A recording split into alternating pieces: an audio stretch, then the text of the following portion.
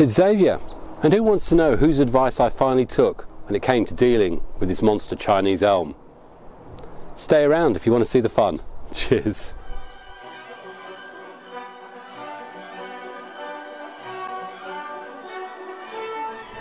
Hi, it's Xavier. I'm back in my new studio outdoors. It's supposed to rain all week, so it's typical when everything's starting to bud up. I could be stuck inside just because of the rain. Very windy, so I've got my cat's paw or cat sock or whatever it is stuffed between my my pecs. Don't know whether I've got pecs. I'm a bit old for pecs.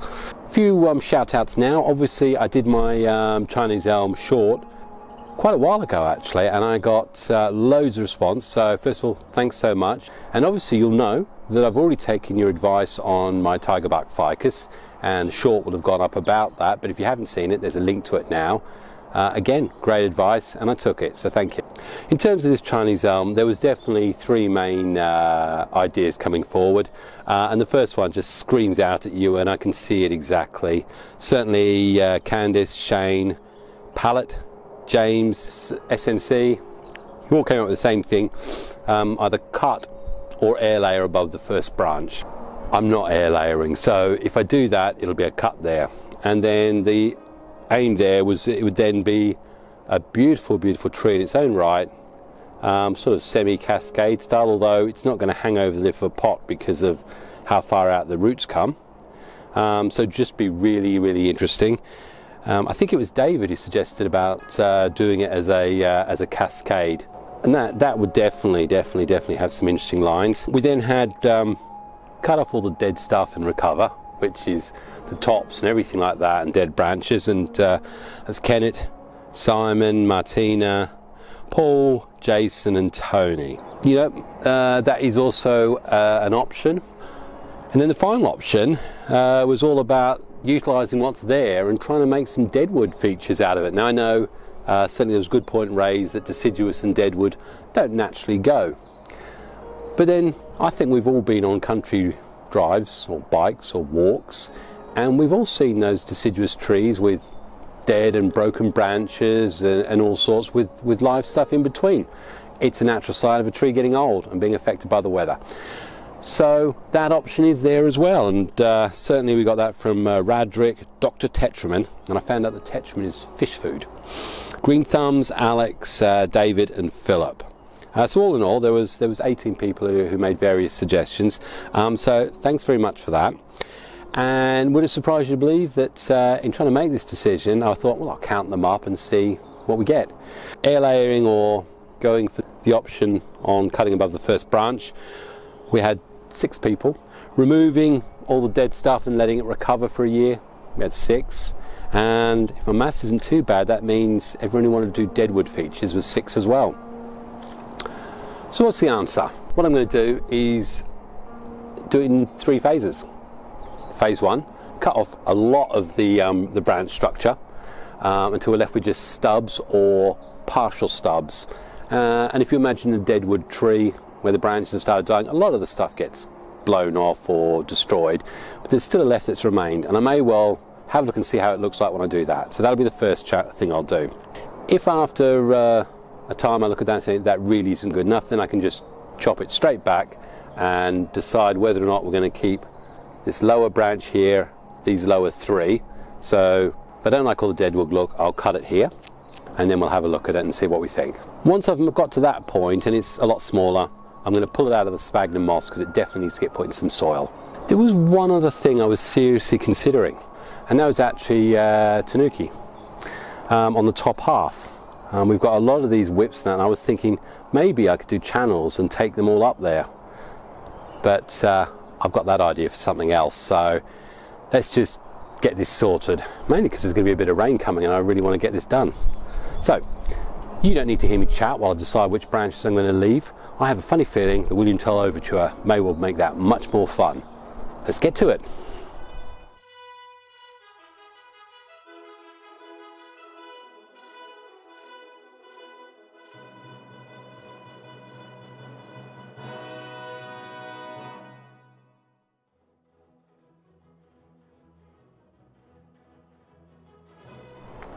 Oh, I will stop and say one thing. There was someone who said we could let these one or two of these grow out and try and rebuild a top, it's an option, and over a longer time scale probably could be quite successful. But when you look, it's 35 years probably of trunk there versus 1 year of new growth.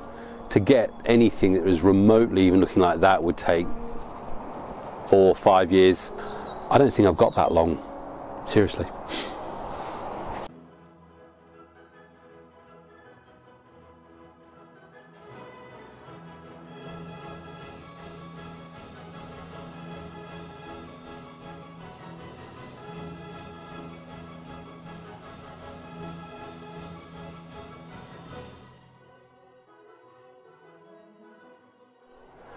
There we go, that's what's left. And I've realised that on the design I think I'd have both these branches. I wouldn't keep this one because the plane of the tree, everything will be over that side. So what I'd be trying to do is probably remove, if I had to remove everything, I would probably do the cut right there and just see what these two produce. The only way that could work is if it was actually further back, otherwise it just really would be just a 1/2 tree. So I'm gonna look at the final version, depending on what happens with this, is these two. Which means that branch, that decision can now be made, I think. And for those who don't agree, I'm sorry. Okay, that's gone. Now, as I said, obviously I won't be air layering. I'm gonna carve away, get bark off this, and to be fair, I don't think you want to see me doing that. So I'll come back on that and do that. What we'll do, I like it, you know, certainly I hadn't even seen, if you look at the movement you get there, it's brilliant. And there is still definitely going to be an argument that it could even get cut further back. But this is one of those times where when you've got a tree that's got quite a number of options, and you're not forced to take the most drastic one straight away, you can work your way towards it and just see if it's not, you know, it's not like when you wallpaper a house or you paint a big yellow red wall or whatever and suddenly you go, what can I do about it? You've got options. I'm happy. I want to see how this all looks, and stained up, wood hardener and everything. And but I think we need to see what's going on now with that sphagnum moss. So we'll do that. Get it into a pot. I'm not even worrying about potting angles or anything. I just want to have a look at the roots, and that then I'll do after it's potted. And if you're really enjoying the content, there's going to be a lot more like this year.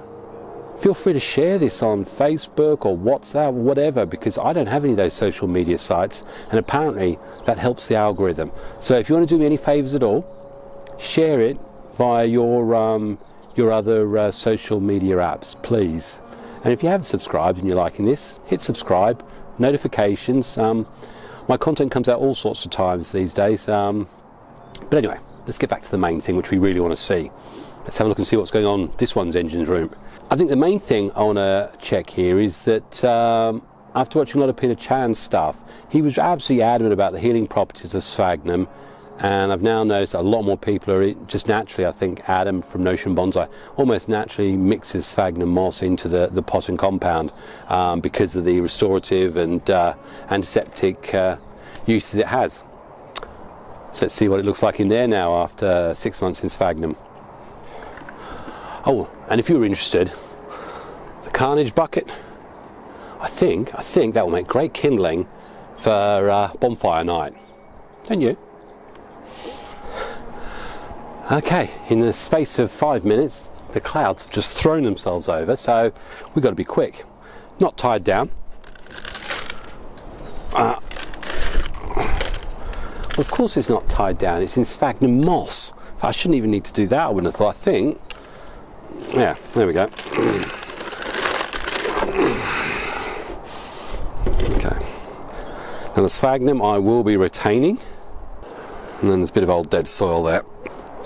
That's an interesting phrase, there's a bit of dead soil. I suppose we could have inert soil, but is it dead soil? What do you think? Comments down below. This is turning into an absolute stalker of an episode, isn't it? Anyone recognise that, Matt? That's my bobcat root rake. Let's see just how bad this is in the end. I'm hoping that we've actually just got, we don't need loads of roots. We've obviously got some roots because we've got green there. Now I think this will definitely be a case of washing it out.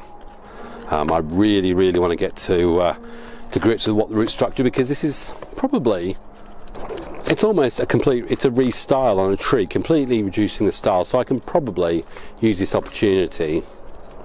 Yeah, there's a lot of roots that are just breaking in my root hook.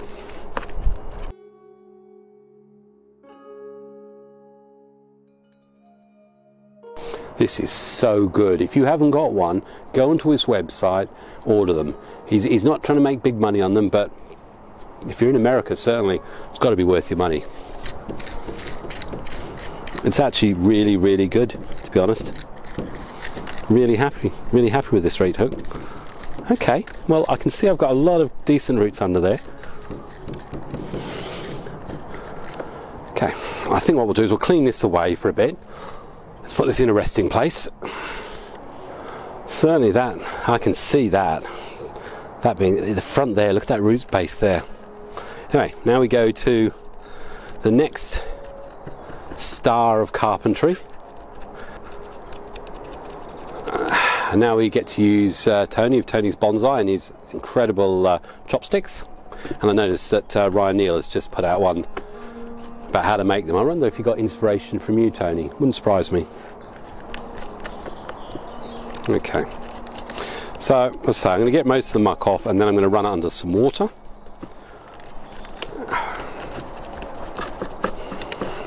And we want, in this instance, get rid of everything, absolutely everything under it. Definitely some lovely healthy structure under there. Obviously once it gets wet you won't see it as well, so I'll keep doing that and we'll come back to it when it's done. We'll find a pot to put it in. All washed out, nowhere to go. Some nice healthy roots there. There's a mat under there. I'm going to remove everything that's coming from the bottom, anything that looks a bit out of place, but I actually quite like how those roots are developed, so I'm not going to be taking too much off there, to be honest. I'm going to bring back here, it's a nice big gangly one, but I don't want the pot that big, so I'm going to bring it back to where we've got some nice roots junctions coming from it. Don't want dead ones coming out. These ones from the top don't want. So I get a chance to remove some of this stuff.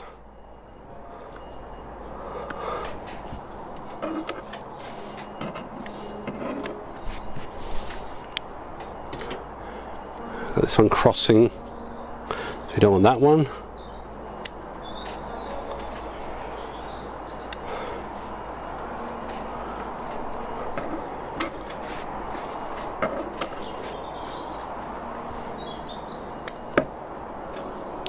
Something up there, don't want that. Something up there. Oh, still loads of mud in there. This great big clump up here. See, I'm going to need to clean that out a bit better.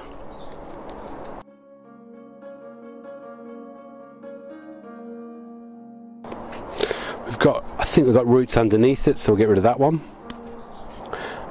Now initially I will cover that right over, so all these roots should be covered in soil. Got mud on my glasses now, always easy. And let's say this is probably the, well, this is the first time this has had a really strong root prune, that's for sure. So it's the ideal time to try and remedy any obvious defects. We've got that one that's going over the top, so we actually don't need that one. No, that one.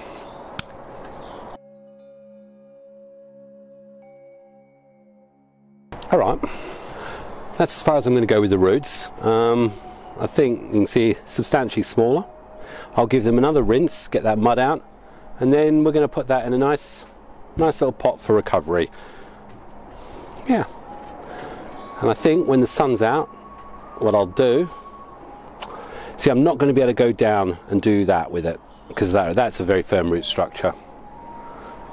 Might just, do I get rid of that? It's coming off that. Do you know what? Let's get rid of that. Just a nice opportunity to get rid of that crosser. Okay.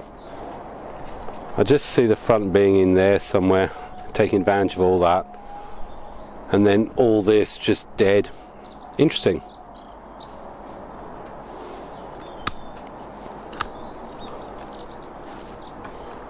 Okay, I'll give that a rinse. Well, gone for this pot. I've got a load of finely mulched pine bark at the bottom. My usual potting mix. It's got a lot more kiddie friend in it this time. I want it to be a very, very easy draining. So I am going to chop up some fine sphagnum moss, just because it has such a great result on stuff. So just going to sprinkle that around where I want the main roots to be, or just look at that. Does that make sense? I'm just going to sprinkle that in there anyway. Right.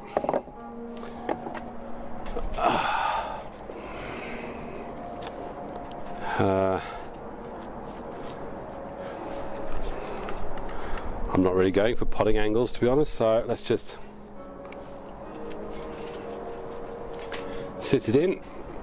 And as I say, I'm actually going to be covering it right over.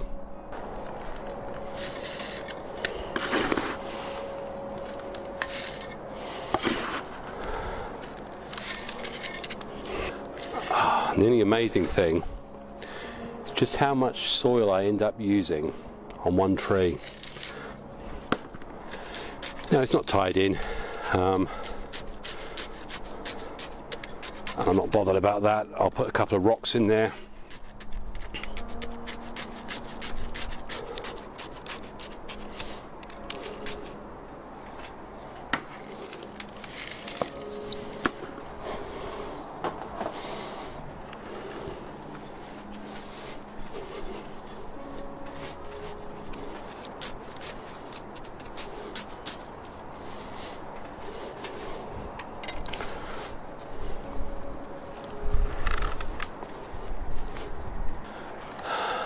Okay, well, I'll give it a spin in a minute. Just clean this lot up. Okay, well, hopefully that was quite fun. And I know some of you are probably saying, oh, can we get on and do the dead wood carving and that? And the reason why I'm not is, one, let's see if this thing actually thrives as a result of all that work. So it'd be a waste of time doing all the work on the dead wood. But to be honest, I want to wait until summer for that, because I haven't fully decided where I'm going with it. So it could well be that next time you see it, I've removed it. We'll give it a spin. I have no idea what the front would look like. This is far too deep to be able to give you a proper impression of it. But yeah, I like both branches. I'll be honest, I do like both branches, but it could well be that because of the nature, mind you, I don't know, it just gives it a certain 3 dimensions about it.